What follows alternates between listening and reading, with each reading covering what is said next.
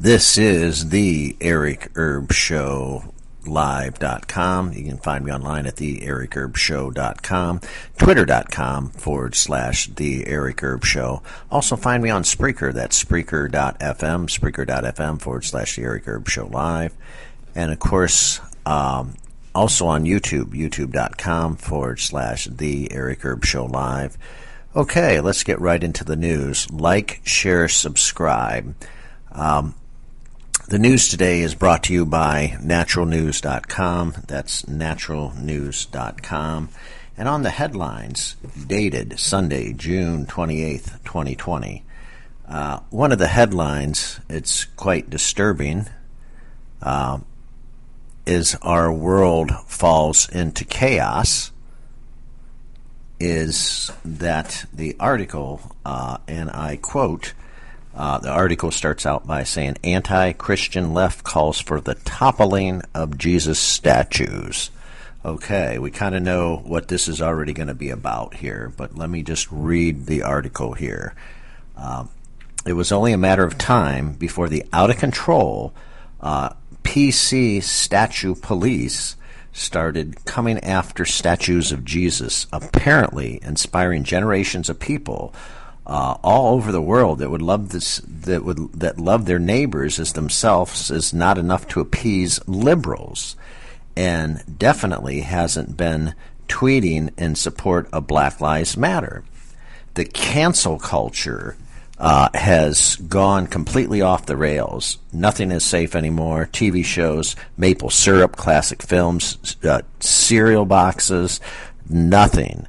And now the savior to millions and millions of people around the world, and some say that depicting Jesus and his family as Caucasian is a type of racial oppression, and all these images need to be destroyed. Liberal civil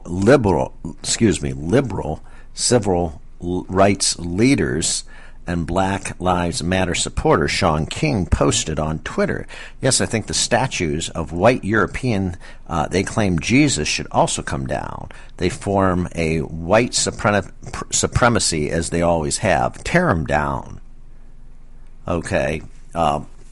Sean King, in case you don't know, is a civil rights activist of Black Lives Matter. I don't know if he's self-appointed, but he's in that position. He's telling Black Lives Matter, BLM, to take down and tear down statues of Jesus. When does this friggin' insanity stop? The answer is it won't. It won't stop. These bastards, these people destroying property, destroying lives, property, stealing, theft, arson, and sometimes actually murder, this shit will never stop until we treat these organizations, Black Lives Matter, and of course, Antifa, treat these like the thugs that these people are. These thugs need to be sentenced, taken to court, sentenced, and prosecuted to the fullest extent of the law. These groups are terrorist organizations. They have been, and they're working for the Democratic Party, and they need to be labeled as terrorist organizations. Okay, let's get back to the article. As someone who walked the earth before photography existed, the truth is that nobody knows exactly what color Jesus' skin, although scholars note that most people had olive skin in the time period in that part of the world in which we lived in. Nevertheless, as the New York Post columnist Andrea Pacer points out, artists around the world tend to depict Jesus and other biblical figures that resemble people in their area. Artwork of Jesus in Europe often portrays him as being white, while in the Far East he's made to look Asian. Ethiopians depict him as black. It is especially odd to target statues for this crime because they don't generally depict skin color. But don't worry, King isn't just calling for statues to go. He added all murals, stained glass windows of Jesus, and in his European mother, and the white friends should also come down. This is a gross form of white supremacy created by tools of oppression, racist propaganda. Well, for those people out there listening to this podcast, Jesus was the Savior of the world, okay? Jesus was not a racist. For your information, Jesus was the King of the Jews. Jesus was the great I am, the Alpha and the Omega God. Jesus is God. Jesus gives everlasting life. People have lost their idiotic minds, and again, this is a pre-planned agenda.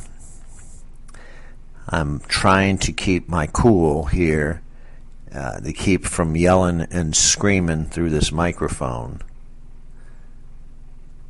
as I see the idiots around the world, not just here in the United States, it's very bad here in the United States, but around the world, do the most stupid, idiotic things I've ever seen in my life. It's vandalism, it's a crime, it's violence, it's destruction of property, it's arson, larceny, every other thing, larceny. It's insanity. These people need to be prosecuted, as I said, to the fullest extent of the law. These people are criminals, they're violent, they need to be locked up. I have no sympathy for these left-wing lunatics, because they are the party, they are the violent party of the left-wing lunatic, and because the Democratic Party that's also controlling these, along with George Soros funding and finance, of course, Boy George there, Georgie Boy Soros, they're financing these groups, especially Georgie Boy. And because these groups are bought and paid for by George Soros and directed through him and the Democratic Party, and it is an election year, Trump's hands are tied. President Trump's hands are tied. He cannot do anything with this.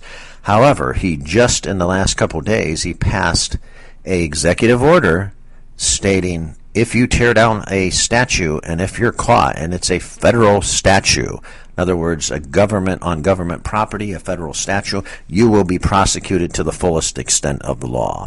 And this is what needs to happen. And like, as I said on my other podcast earlier, this anarchy, insanity, and craziness and just all-out bullshit needs to end, and end right now. If Democratic mayors, Democratic governors won't take care of their state, I'm just going to say this, and I'm big huge pro Second Amendment, First Amendment, Second Amendment constitutionalist here.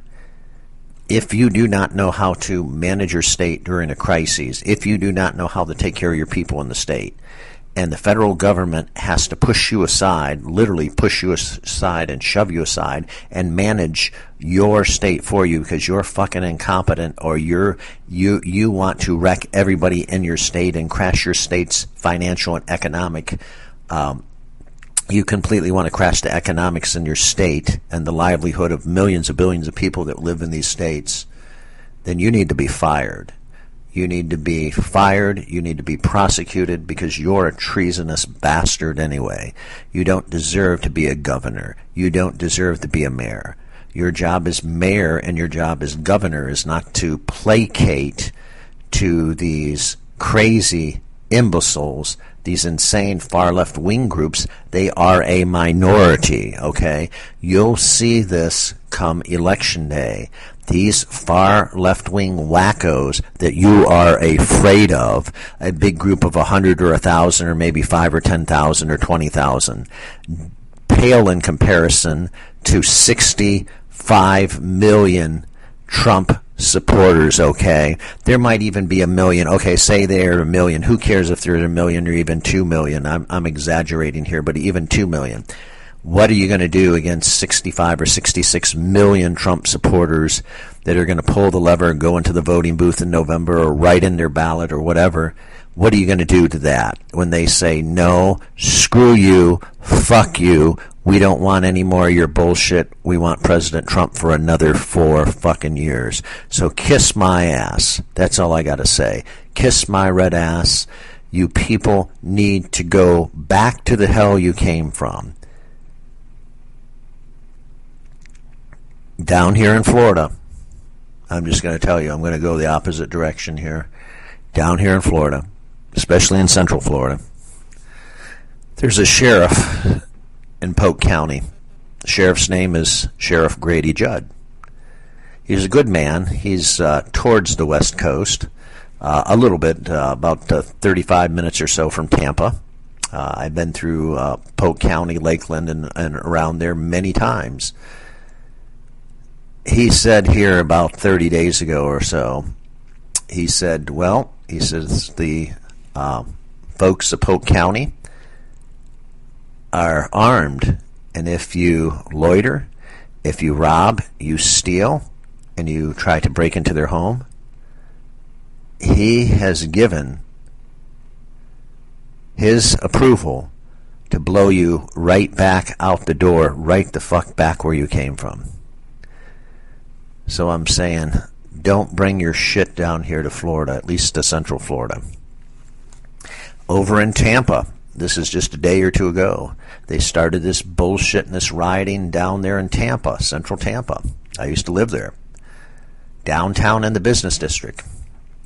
Well, the TPD, or Tampa Police Department, lined up. They were waiting for them, ready to go. They had cans of mace in hand and everything else, and they started acting up and trying their bullshit. They set a curfew from 6:30 a.m. to 7:30 p.m. The people didn't dispatch. They didn't disperse, rather. What happened was Tampa told them, the Tampa Police Department told them to leave. They didn't leave, and so they sprayed them. They sprayed them good. You don't listen to the law. If you want to violate the law and you don't want to protest peacefully under the Constitution, you have that right. This isn't a protest of peacefulness. This is a protest of violence. When you start destroying, when you start throwing rocks and stones and bricks at buildings and rocks and stuff at cops and Molotov cocktails and all this other shit, you have whatever it comes, you deserve it. If you throw a rock at a police and injure a policeman or policewoman, and then they fire rubber bullets and you cry, wah, I got hit, wah, it serves your ass right. You're lucky they didn't kill you. I'm just going to say that. You're lucky they did not kill you. You screw around and fuck with the police department, you're going to get what you deserve. 9 out of 10 times, if you're throwing things and throwing obstacles to hurt, maim, or kill a police officer, you're going to get shot and killed. You deserve it. You're an asshole. I'm just going to say it. You're an asshole. There are better ways besides letting the Democratic Party control you. And George Soros and the money. You think because all they do is they have the strategy of conquer and divide, you think that this is going to work. You're going to cause lots of damage. You're going to cause lots of people money. You're going to cause taxes to go up. Then you think everything's fat, dumb, and happy, and you have this dyslexic dystopia of you actually think that communism and socialism is good. Well, take a look at any place around the world that has that right now. It's not good. Look at China. China's fucked. When China tells the people, you got to stay home, you got to stay home. You're locked up. You're like a fucking animal in a cage. Look at Venezuela. Look at South America. I can go on and on and on with socialist nations. You really, really, really I feel sorry for you people that support these groups. You're really, really, really very ignorant. And I mean that sincerely. I pray for you because I'm a Christian and I'm a human being. And I pray that you don't decide to go in and start burning down all these churches, but I know you probably will or try. And I'm a Christian. I'm a human being. I'm a Christian. I'm a child of God first and foremost, and I'll pray for you people. But when you break the damn law and you hurt one another and you end up killing people in the process because of your stupid, idiotic, false belief of Black Lives Matter that's not true, and Antifa, whatever the hell day it is and whatever the hell they decide they want to stand for, when you start putting each other first and putting party, Democrat and Republican, putting that bullshit out the door, and start putting yourself and humanity first and putting God first in a situation, putting Jesus Christ first, then and only then will you start to understand the rationale and understand and be able to understand each other and to come to conclusions where you can solve problems in humanity. They will always divide us. They will always try to conquer us, black against white, white against black. I said that in my last podcast. This is nonstop. This has been going on since humanity has ever been created.